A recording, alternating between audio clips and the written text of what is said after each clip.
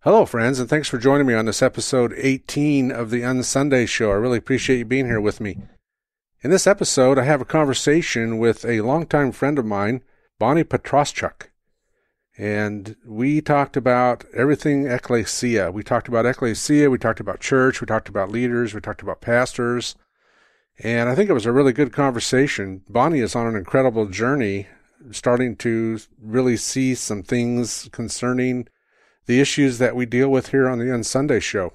And so I couldn't wait to get her on here and to let her talk to you and let you meet her, at least through the podcast, and hear a little bit about her story. And I think you'll be encouraged. I hope you're encouraged. So without any further delay, here it is. I have to say, I've really been looking forward to this conversation with you. I've been kind of watching things as they change with you online, and it seems like you're on a different journey than you were, and one that's pretty similar to mine. So I couldn't wait for this conversation. Yes. I know God brought you to my mind right away the morning that I began this whole journey. It just popped into focus for me. And immediately, for some reason, I thought, Mike, I have to talk to Mike. I'm pretty sure Mike knows about this. Oh, that's great. That's great. I'm glad you did. Yeah, so I've been really blessed by the things that I'm seeing you say and do, and the conversations that we've had online. You and I have never met face to face, but That's right. We've met on social media probably 4 or 5 years ago. Yeah, we go way back. Yeah. We've enjoyed your blog, and I'll ask you in a few minutes to give us that website for your blog and other ways for people to contact you. But yeah, we've enjoyed your blog through the years. Back when I was at Chief Center on Twitter, you and I talked a lot, and so anyway, I'm excited to do this. I'm excited to have this conversation with you and kind of flesh things out a little bit more as far as your own journey. So thank you for this. I'm excited that I've been asked to do it, although I'm a little nervous, but it's okay. Well, we'll just kind of have a low-key conversation and, see where this goes. I sent you those questions, and we'll use those as just as a springboard for our discussion and kind of see where it goes from there. We might get on a few rabbit trails here and there, but that's to be expected. So I don't mind rabbit trails. Yeah. So, Bonnie, pronounce your last name for me so I don't totally mess that up. My last name is pronounced Petroschuk, although I have a caveat with that. It's Ukrainian. Obviously, it is my husband's last name, but I don't believe, and I have it on good authority from several Ukrainians, that he pronounces it in any way that's familiar to Ukrainians. So it's probably closer to Petroschuk in the Ukraine, but He said Petroschuk, and that's what I've gone with. So well, that's what we're going to go with today then, Petroschuk. So yeah, I know I've butchered your last name in the past a few times, and I apologize for that. On our old Chief Center podcast, I know that I referenced you at least once, maybe more, as far as your blog, and I think I butchered your last name, so I'm sorry about that. I haven't met a single person yet who hasn't butchered this last name, including my husband. So you're in good company. Okay, I feel better now. Well, why don't we start off by, I'll just ask you to introduce yourself to us all, and to kind of tell us a little bit of your background, your history, your story, your family. Kind of just take that wherever you want to go, and why don't we start there? Who is Bonnie Petroschuk? Tell us that.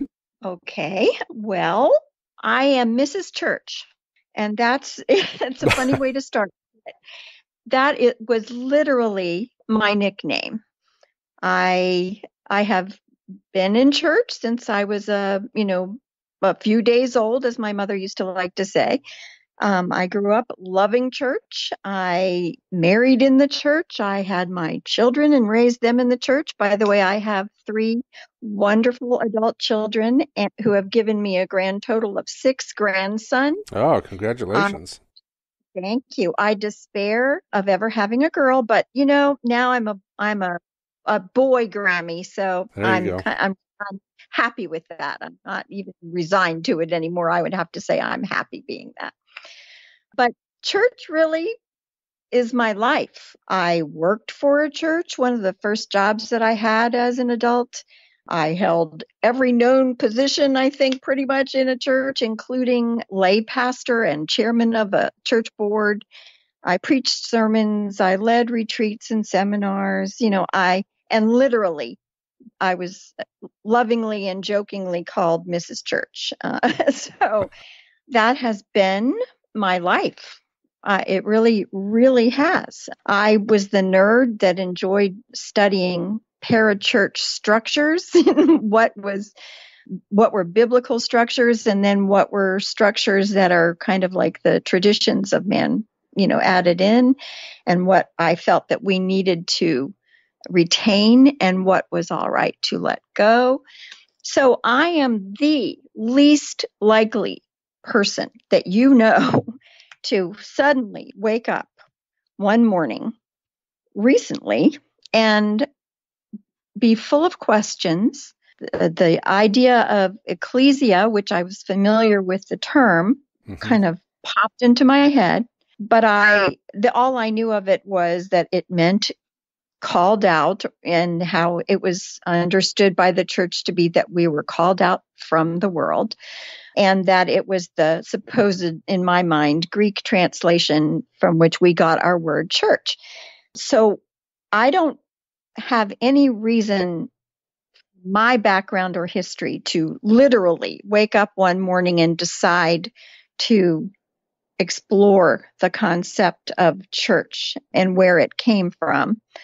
But I did. And the first verse that I went to look up was, what word did Jesus use when he said, "Thou art Peter, and upon this rock I will build my church." Right. And I was, assuming that church was, going to be pretty simple. And sure enough, it was Ekklesia. But somehow from that, looking up that word and then kind of starting to research it, I started on this whole unexpected, mind-blowing journey that I've been on ever since. And it was the reason that immediately I thought, Mike, gotta talk. Uh-oh. Yeah. I'm on another list. I've apologized to you for dragging you into my journey, but oh no, I'm glad. Help. This has been a real blessing for me. If we could maybe circle back around, and if you don't mind me asking, your church experience, was that in a particular denomination, or was it, through the years, was it in several denominations? Can I ask that? Sure. It was in several denominations, but I was born into a fourth generation Seventh-day Adventist. Oh, wow. I didn't know that.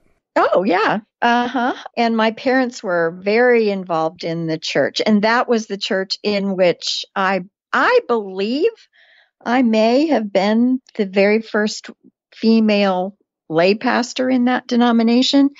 But that actually ended up being shortly before I left that denomination. So no one may recall that or want to recall that. But it was at that point in time, and this church wasn't the only thing that became. Sorry, that's my dog. That's okay. I love dogs.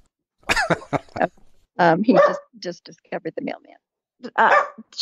Church wasn't the only thing that defined me. What came to define me most of all, though, I discovered when I was still in the Seventh-day Adventist Church, and that was grace, the gospel and grace, which I had no understanding of whatsoever. But a dear friend, a woman, a lay person, preached a sermon at that church, and I honestly don't remember the basics of it.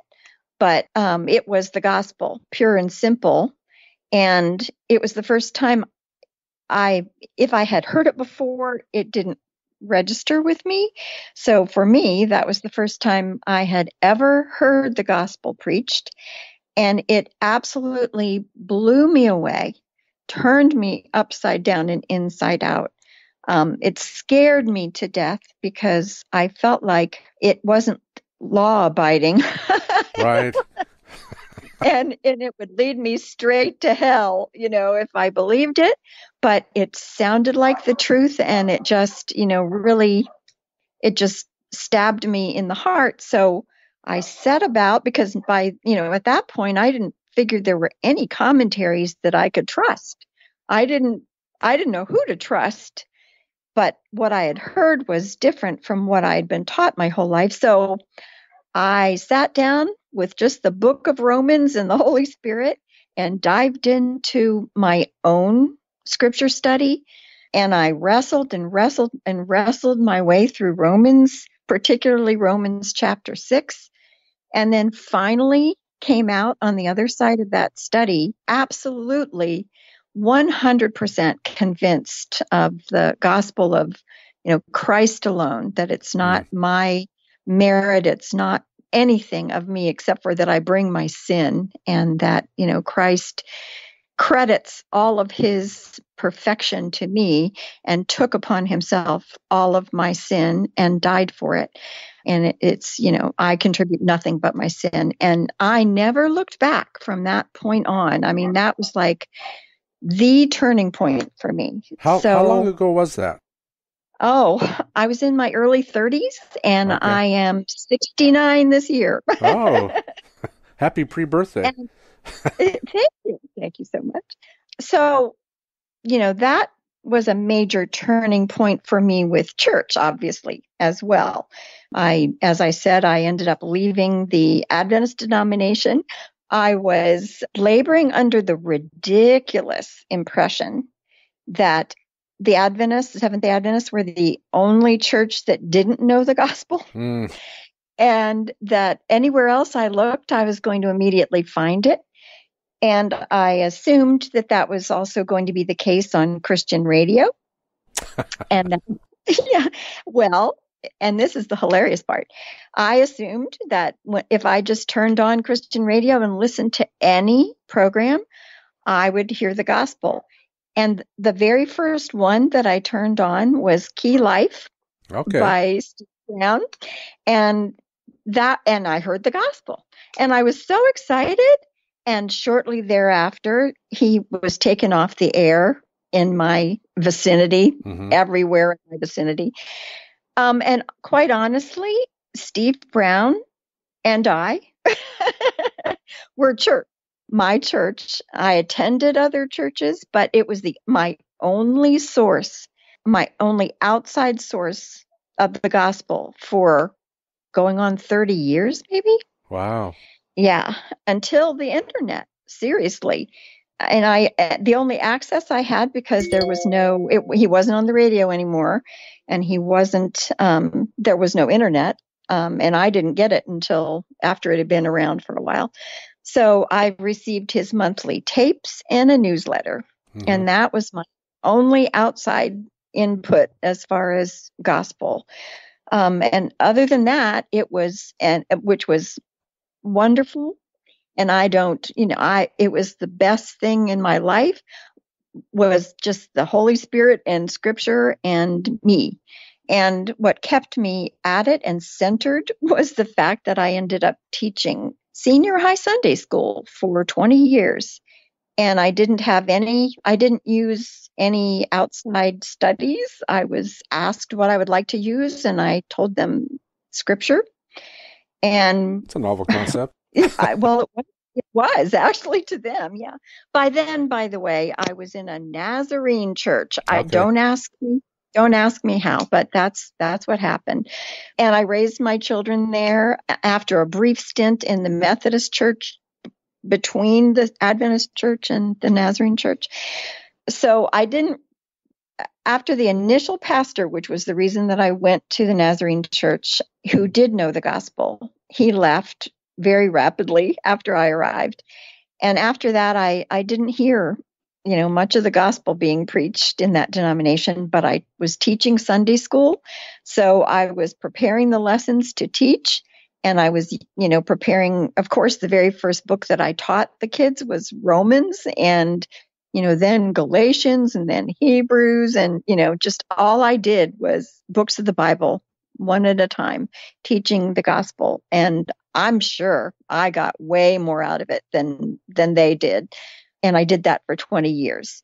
And at that point, that was when the internet came along. And lo and behold, I discovered that Steve and I were not the only people in the entire world. That's right. That there you go. But up till then, I was pretty convinced that that was the case. So yeah, isn't it amazing? You talk about just relying on the Holy Spirit and just using Scripture alone. And, you think about the early church, and especially here on the UnSunday podcast, where we talk about the early church a lot. But, you think about the illiteracy rate among the people then. And, nobody had Bibles. Nobody had that stuff. But, right. there were letters being copied, hand copied and distributed, as the New Testament writers wrote. But you just didn't have a lot of stuff. But you had Jesus and you had the Holy Spirit. And somehow that was enough. Exactly. It's amazing to me to look back at that time. I'm not saying that was some kind of golden era in church. I mean, they didn't have running water, so I don't want to go there. But, at the same time, it was such a reliance upon the Holy Spirit and the relationship with the Holy Spirit through Jesus. And that's what Jesus said. That was what he promised. That's right. He shall be in you. He's been with you, but now he's going to be in you. Right. And, and he'll tell the truth. That's exactly. Yeah. Exactly. So that's good.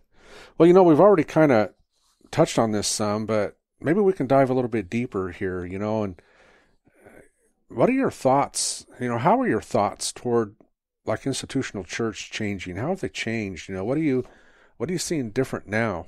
And what are some of the influences and experiences, along the way that have caused you to change? Because I'm seeing something really exciting going on in your life, and I'd like to delve a little bit deeper into that, if you don't mind, and just ask you that. How are your thoughts toward institutional church, institutional Christianity changing? Well, keep in mind that this literally began about a month and a half ago, not even longer than that. So it's all new, and I don't have a whole lot of history to relate of how it has changed, but it is changing my whole entire life and the way I look at everything. I guess I could talk a little bit about the progression it took for me. Okay. And what absolutely was the turning point, because that it began that day when I, started looking up the word Ekklesia and contacted you and said, do you know anything about Ekklesia? You can tell that I have not been keeping up with your podcast like I should have been. So it was embarrassing in hindsight, but thankfully I did contact you, and I'm sorry that I, embarrassed myself, but No, anyway. That was awesome. I mean, some of the texts that I've received from you, we were on a road trip, and so I couldn't always get back to you right away. But man, some of the texts that you were sending, we would read them. Susan and I would sit down and read them, and we'd go, wow, this is quite a journey here. And the things that you were bringing up, you could tell that you were really researching things. So anyway, go ahead. Yeah. So it was it was exciting for us to read those. I'm glad. It was exciting for me, and it just seemed like it was, and it was very rapid. It just happened very quickly because I was researching and researching and researching and researching. And what I was finding, it was more and more disturbing, but it was also more and more exciting. But the real key pivotal point for me was finding out that the word church is not in Scripture. Right. That was the most blindsiding, mind-blowing thing, to discover that is a man-made term, and that Ekklesia simply meant congregation or gathering or assembly, which, by the way, I also discovered that the word synagogue means almost exactly the same thing. And both of the terms refer to people. It did not originally refer to, a building or a meeting place, although, synagogue certainly came to mean that. But its definition was primarily almost identical to the word Ekklesia, which refers to a gathering of people. So that was interesting. And then to discover that what the actual origin of the word church was, and that it's not in scripture, that it a word that relates to it, and you may know more how to pronounce it, kuriakon or something like that. Kuriakon. Kuriakon. Yeah. Okay. What you said. That's where that word came from. It bears no connection whatsoever to the word ekklesia in the Greek. It comes from that word and is used in scripture twice, and it means the Lord's, and it refers once to the Lord's Supper and another time to the Lord's Day. That's right. That's exactly right. And it appears twice in scripture. Right. But it doesn't appear at all in relation to the word that is used every other time and translated church. It's never, ever, that word is never actually used and we translate it church, because church was just made up out of thin air. And that's been the hardest thing for me to wrap my brain around, because Mrs. Church, right? Right. And everything about what I believe about or have believed about Christ is his church and his body. And, it's just meant everything. And to find out that was never the plan, that was never the intention, that was never the concept. So, of course, then I had to go on and find out where it did come from and, how it came into use, which was really hard to uncover. And I guess, part of the reason is because we all bought the whole thing about church. So nobody's it takes some intentional research, doesn't it? It does. So why don't you tell us a little bit about that, about what you discovered? Okay. Well, I don't think I've really totally even been able to nail it down yet, but basically Christianity, which by the way, that word itself, Christianity, I now realize arose from the whole concept of church, and it's also mind-boggling and troubling to me. But anyway, Christianity was a religion. It was one of the religions, and it had, other titles like the way, or whatever. But it was a religion, and nobody was calling it church. Everyone was calling it Ekklesia until, and as close as I can narrow it down, somewhere in the 4th century. And it had to do with probably around the time that Constantine married the Christian religion with the Roman government. As far as I can tell, that may have been when people actually started using that word. But the confusion is that nobody seems to be real clear on that. And the only time that they really nail it down is after the Reformation. So in the 1500s and 1600s, you find that word beginning to be used. But the horrifying thing for me was that I discovered that Tyndall, who refused, he specifically refused to use the word church in his translation. He used congregation or assembly, but primarily congregation, translated every time Ekklesia was used. And then he was persecuted for that. Oh, yeah. And it ultimately led to his demise. That was like, oh my goodness, he was a martyr for refusing to use the word church. And that the word church then really finally became prominent in the King James Version. And that was as a result of the king wanting to retain ownership and rulership over the church's properties. And so, and this was, like the Anglican Church, born of Henry VIII and his indiscretions. So that was, King James issued 15 edicts, and one of them was that the word ekklesia must be translated church in the entire translation of the King James. It wasn't until, that edict was issued that then the King James Version, which of course is held with great reverence today by so many, where the word church was consistently translated, even in awkward places like the Old Testament, where there was no church yet. Right, exactly. It wasn't a prophetic, scripture, but, because of his edict, they had to translate it that way. So we have the awkwardness of King David apparently belonging to a local church. I don't know. It's, a little strange. So that's some really good research that you did. I appreciate that. I know that at least from what I've discovered, is that at least by 500 AD or so, that Kuriakin was used pretty commonly to refer to the Ekklesia instead of and used in place of the church. And when I'm glad you nailed that down. I'd love to know that. When you get to the Old English word for church, it means a Lord's possession or a Lord's house. And I think originally it talked about, it might have been referencing an English lord. I don't know that part for sure. But as far as, the meaning of it originally was a Lord's house or a Lord's possession.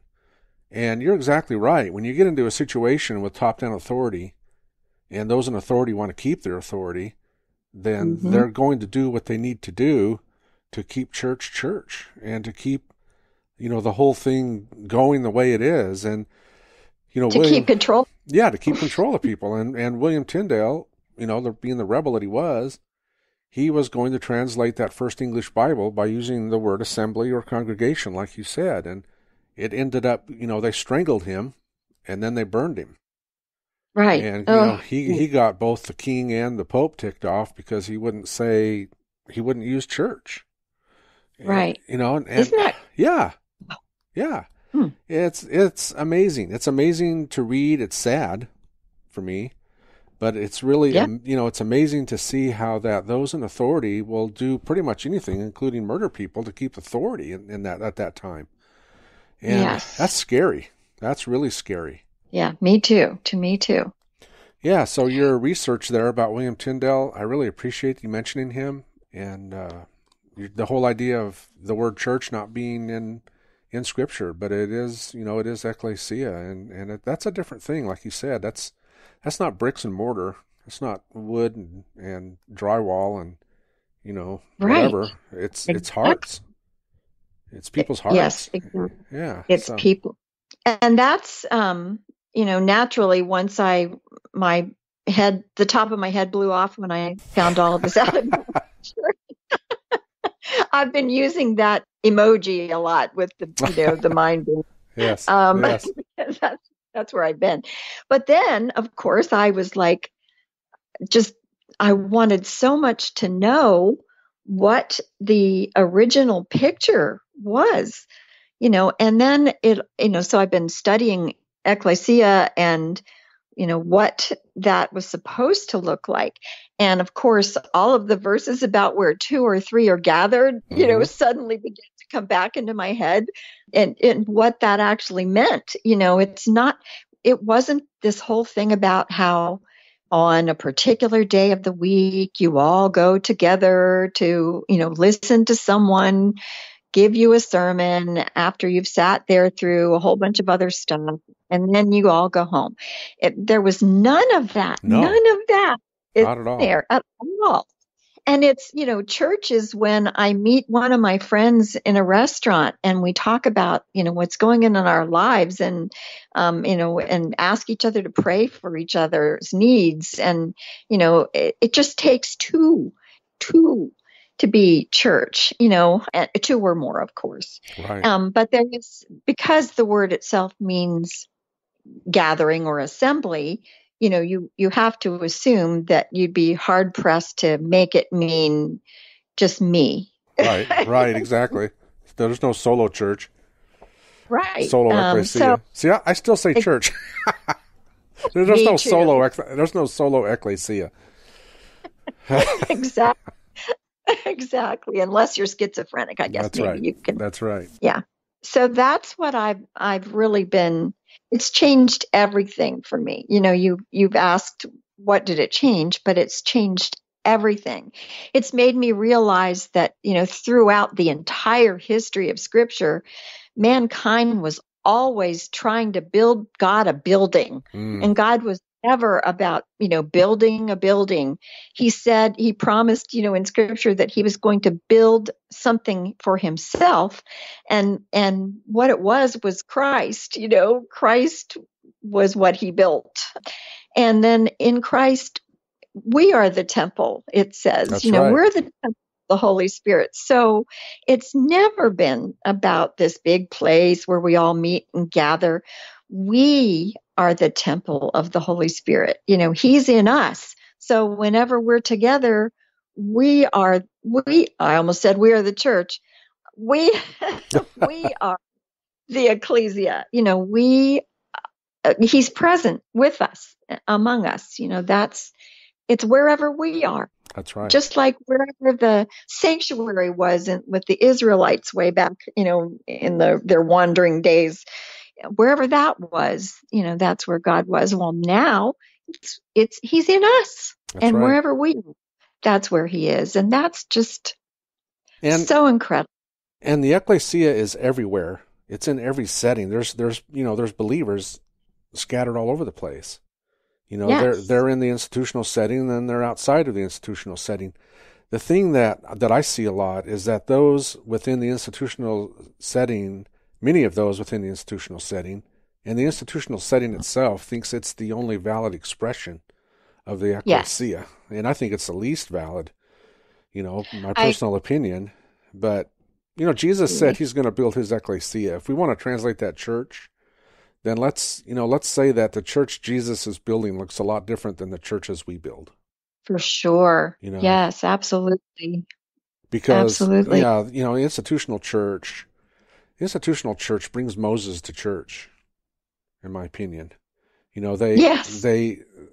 don't understand. Yeah, they don't understand the separation between Old Covenant and New Covenant, and so they're mixing the two together, and they're bringing Old Covenant law. The old covenant, Jesus said, if you believe Moses, you would believe me because he wrote about me. That tells me that Moses isn't about Moses. Moses is about Jesus, and the things that were pictured in the sacrifices, like, you mentioned the temple, these were all physical pictures of spiritual realities that didn't come to fruition until, the cross and the beginning of the Ekklesia in Acts 2. But boy, we get muddled in that, don't we? And in the church, totally. In the church, we have sanctuaries, we have temples, we have altars. In the Old Covenant, the altar was used for animal sacrifices. So if we're going to have an altar, maybe we should institute animal sacrifices, But these were all a picture. These all pointed to a greater than Moses. These all pointed to one who was coming after Moses, but man, church gets that all mumbled up, and it gets confusing, and people get hurt, and people get discouraged, and they feel judged, and they get a wrong view of God and a wrong view of grace and the gospel, and they get all mixed up, and that hurts. That really hurts. It does, and you're absolutely. It's like it's the power corrupts thing, and that's it's. When I think back to when Israel wanted a king, and just like they wanted a temple. Yes. It's all part of the same thing, that it's our search for power, just like Israel was searching for earthly power by having a king instead of, just having God and trusting that, God was going to be with them, just like now, instead of trusting that God is in each one of us, and that when we get together, he's with us because he's in us. And instead of that, we've made the pastor the king. That's right. King pastor. Yes. It's just been, every aspect of it is just so mind-boggling to me that it's changing the way I look at everything. But I appreciated what you said, because I have concluded that God's never surprised, and we don't really thwart his plans, and God certainly knew and was aware that Ekklesia was going to be hijacked almost right out of the gate. and become what it became. And perhaps, the unholy alliance of church and state that developed was the only way to preserve a lot of what was true, so that it wouldn't just disappear into the, a way out of history and, into the woodwork somewhere, that it actually has served its purpose and is serving a purpose. And I don't want to say, and I don't want to sound like I'm saying that every church out there is just, wrong and of the devil, using right. Truth. Because I do believe that there are, many beautiful fellowships that are churches that are ecclesias, and I think I said this to you guys in a rather garbled text, but it just struck me that not, there's nothing wrong with all churches. There are true ecclesias that meet in church buildings and have a pastor but there are also true ecclesias that never enter a church building. And it's not that they're house churches either. It's that they've shed the entire concept of church, and they're true ecclesias, and they don't have any association with what we think of as church, that are also biblical. So I do have to say, though, that I don't believe that any one denomination is the ecclesia. Exactly. That's right.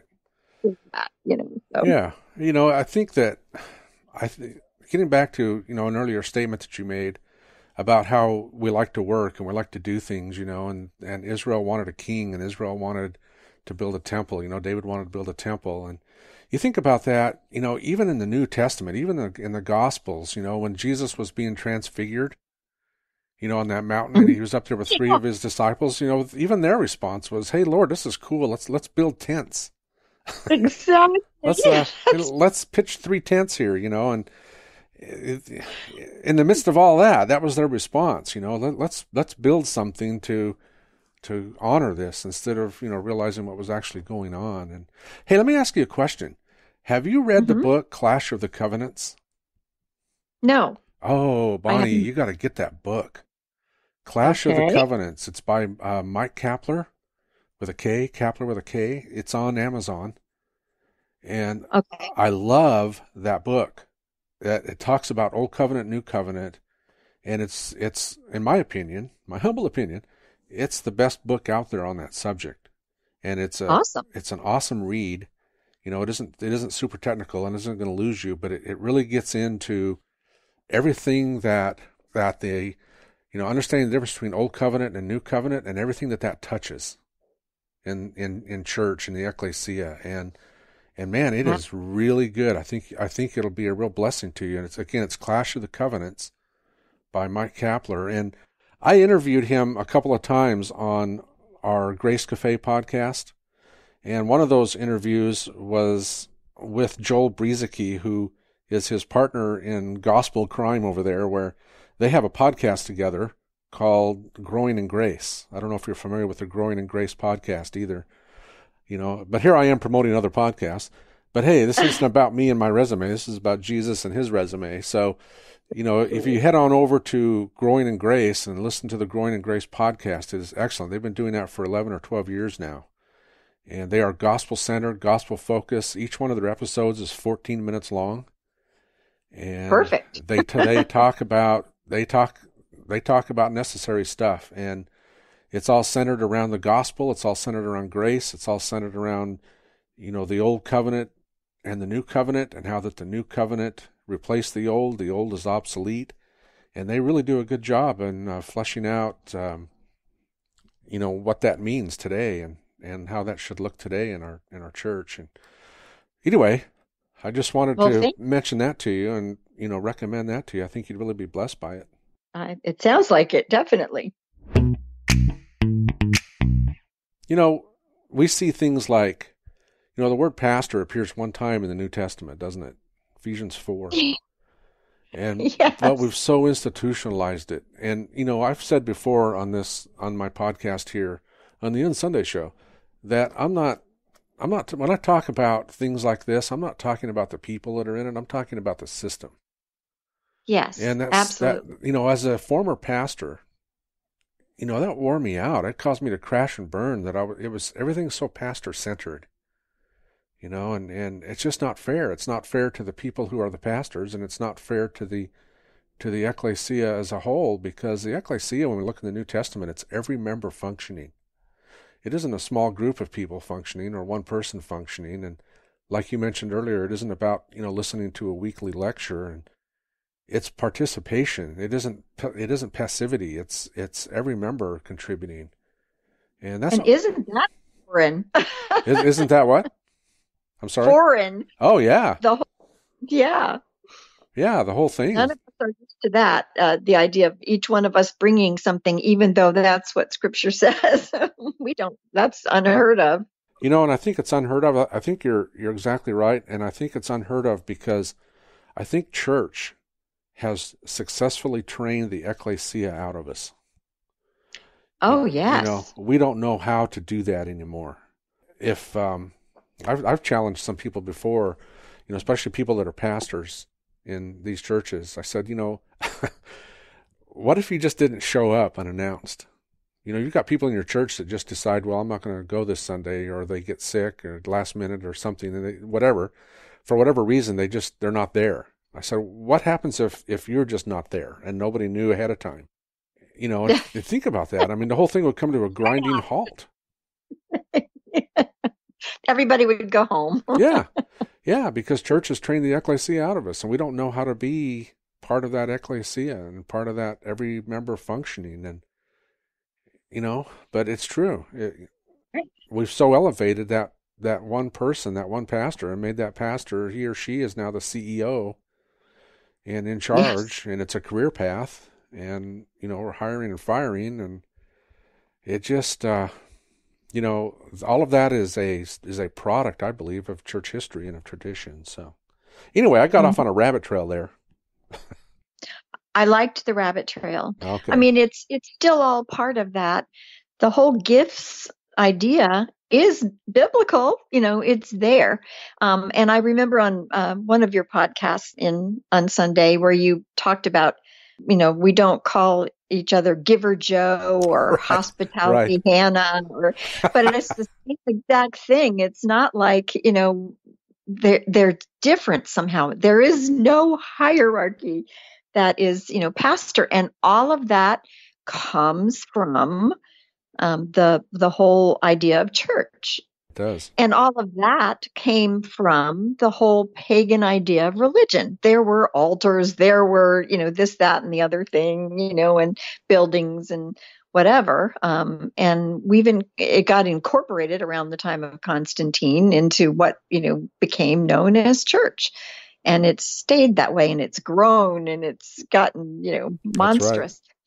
Which is why I really am trying to train my brain not to say church, because it's not that, the word itself is just so bad or horrible, but it's everything that it has represented and the blindness that it has created. Mm-hmm. It just has blinded us to what Scripture actually says that That's we're right. supposed to be, and, and kept us from looking at the gifts, for example. It's I can't tell you how many church services I've sat through where there's been a sermon preached on gifts, and it's all about serving the institution. That's right, exactly right. Every bit of it, Yeah, what if you have a speaking gift, but you're not allowed to get up front and say anything? Or if you have a question, if you're listening to a Sunday lecture and a pastor says something that you don't agree with, you can't raise your hand and say, can you explain that a little bit more? You could do that, I guess, once, but you'll be marked out. Yeah. As the deacons arrive at your row to carry you out. That's right. But, amazing thing to me is in Acts chapter 2, when the Holy Spirit came, is no one was looking for a pastor. Right. And the early Ekklesia, no one was looking for a pastor. Pastors were there. They were elders. I think elder pastor, same thing. They were a part of the assembly, but they weren't the head of the assembly. Jesus was, and it was every member functioning, and but we don't question today why things are the way they are. If we do, we get in trouble. Yes, because I got a letter. I got a letter this morning, an electronic letter, not a paper letter. But I got a letter this morning from someone who started to question things about grace and the gospel in a particular denomination, a particular church. And this person was told, straight out, you have to stop doing this or leave. So she left. Wow. And we get on the Grace Cafe podcast, we get stories like this all the time from, this kind of stuff happening. It seems that the most, what's the word I'm looking for? The most hostility, maybe not hostility, but the most resistance. Yeah, the most resistance to the grace and to the gospel comes from other believers, not unbelievers. That's right. Which just blows my mind. You can't, me too. Yeah, you've got too much Jesus over there. Like, how can I have too much Jesus? Come on. Anyway, well, Bonnie, I better let you go. I could do this all day long. It's good to finally be able to talk to you and, do something other than email or text or whatever, and to actually have some time to flesh this out. I really appreciate you coming on with me today and sharing your story and your experiences and, just talking this stuff through. I appreciate the opportunity to, share what's absolutely blowing me away. Maybe we can do it again sometime in the future as your journey unfolds more and you discover new things that you want to share or talk about. So just let me know if that happens. And thank you, Mike. Oh, thank you. I really appreciate you. You too. You've been very instrumental in all of my history since we've gotten to know each other. So I truly appreciate both you and Susan. Oh, thank you very much, Bonnie. We'll do it again, okay? Okay. You have a good day. You too. Bye-bye. Bye. Well, that's about it for this episode 18 of the UnSunday Show. I'm really glad you're joining me again on this episode, and I hope that you were encouraged by it and by Bonnie's story, and hopefully I'll have her back on the podcast at some point, and we can talk a little bit more and get a little bit more detail about her story as it progresses, and I think that would be a real encouragement for all of us. So anyway, until next time, y'all take care.